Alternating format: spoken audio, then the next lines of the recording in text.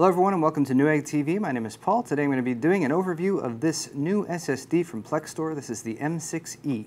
Now this is a unique SSD because it is an M.2 SSD. It also contains a PCI Express adapter or riser card, so you can use it with a current existing system, and I'm going to show you how to install it as well in an M.2 slot.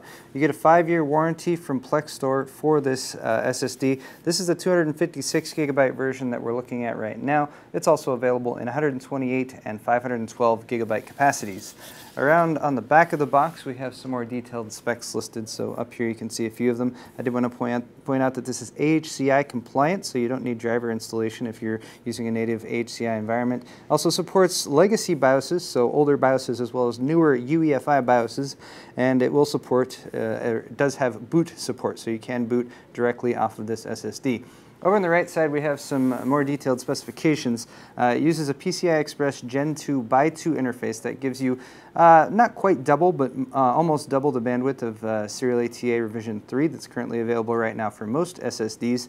And I'm not going to be doing benchmarks on this drive today, but I did want to point out some of the speeds that you will find from Plextor. So depending on the capacity of the drive that you're using, for all of them you're going to be able to get sequential read speeds up to 770 megabytes per second. For sequential write speeds you'll be able to hit 335 megabytes per second with the 128, 580 with the 256, or up to 625 if you go with the 512 gigabyte capacity. Also, input-output operations per second there are all going past 100,000, except for the 128, which is still going to hit 96,000 and 83,000 respectively for random reads and random writes. Now the reason that Plextor has gone with a different interface for this drive is that it's M.2. It used to be called NGFF, that's next generation form factor, but they've settled on M.2, which I think is a little bit more appropriate. But before I continue with that, let's quickly show the contents of the box. This is going to show you a basic installation here, how to drop it into your system. You also get a VIP card, which I assume means that you're very important, yes. It's also got some more information about the drive, such as the MTBF, as well as contact hours for Plextor if you need support. But M.2 is going to be able to provide a lot more bandwidth than Serial ATA. Right now we're at Serial ATA revision 3. That gives you about 6 gigabits per second, and as mentioned, with the PCI Express x 2 interface on this, you actually get theoretically 10 gigabits per second as far as throughput goes. Now there's going to be additional revisions of that as well coming out in the future, but basically more bandwidth is going to allow these SSDs, which have gotten faster and faster, to actually keep up with and take advantage of the speeds, which have been bottlenecked by the current generation Serial ATA revision 3. I'm going to talk a little bit about the riser card first of all, since that is somewhat separate from the M.2 SSD itself, but as you can see, pretty basic PCI Express riser card. You'll note that there are two nut locations right here that will support 2260 and 2280, that's 60 millimeter and 80 millimeter length M.2 SSDs. At the top here you have your PCI Express interface. It is physically x 4, although the SSD that's currently installed right here is x 2. Now also here at the back you have some notification lights, so you've got the red light that will indicate if there is an error. You have a green light for PCI Express x 2 travel, and you have a yellow light that will simply indicate drive activity. And if I flip it around this way, you also notice it says Plextor. Apart from that, they've also given you a screw right there, so you can secure that to your case if you don't already have one in your case.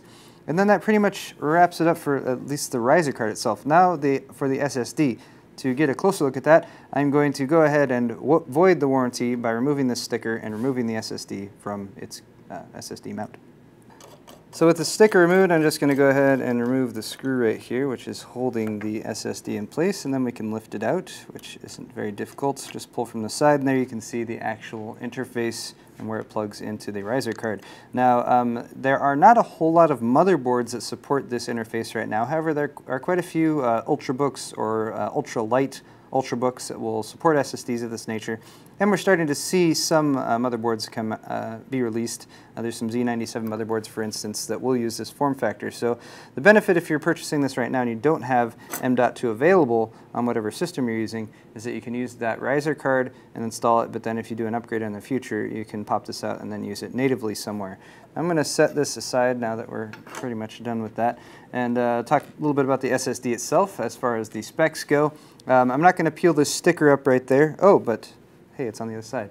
But there's your controller. You can see the Marvell logo, the M, which is upside down. Here you go. This is the Marvell logo, and that's for the Marvell SS9183 controller. You can see some of the NAND packages right there. You get a total of 8 Toshiba 19 nanometer toggle mode NAND flash memory modules, and that will add up to, at least in this particular one, your total storage capacity of 256 gigabytes. That's unformatted, of course. And then also under the sticker right here, you have some Hynix DDR3 DRAM that's going to act as a cache. Now, as previously mentioned, this SSD is still going to be compatible with all of the things that you want SSDs to be compatible with, such as native command queuing and trim support, trim specifically for garbage collection. You also have Plextor's Plex Tool software that you can download, and that will be able to do things like updating the firmware on the SSD, doing secure erase functions, as well as running diagnostic scans. I'm going to do a quick motherboard installation for you guys. This is the ASRock Z97X killer motherboard, which comes with a native M.2 slots. That's part of the chipset too, which is pretty nice. Now this particular motherboard has support for different lengths of M.2 SSDs. So you have 30mm, 42mm, 60mm, 80mm, and 110. So these will be labeled like 2280, 2260, 2230, for example. Now the SSD itself is fairly easy to install. You just pretty much pop it in like so, push it to the side, and it will drop into the slot, and then we're going to go ahead and secure it with the screw. I do want to mention, however, that you do have a couple different ways of having this slot wired up, and it can be wired for serial ATA. Since this particular M6e SSD is specifically PCI Express, definitely make sure that if you're dropping it into a desktop with a motherboard like this one, or if you're dropping it into a laptop that has an M.2 slot, that it is wired properly. So it needs to be wired for PCI Express, and here we have at least by 2 Gen 2 support. So also make sure you have that so that you have enough bandwidth to take advantage of the SSD speed. Now, in case you guys are wondering, this SSD is also available without the riser card, just the M6e SSD all by itself, so keep your eye out for that if you're interested in just dropping it straight into an M.2 slot on a motherboard like the one I just showed you.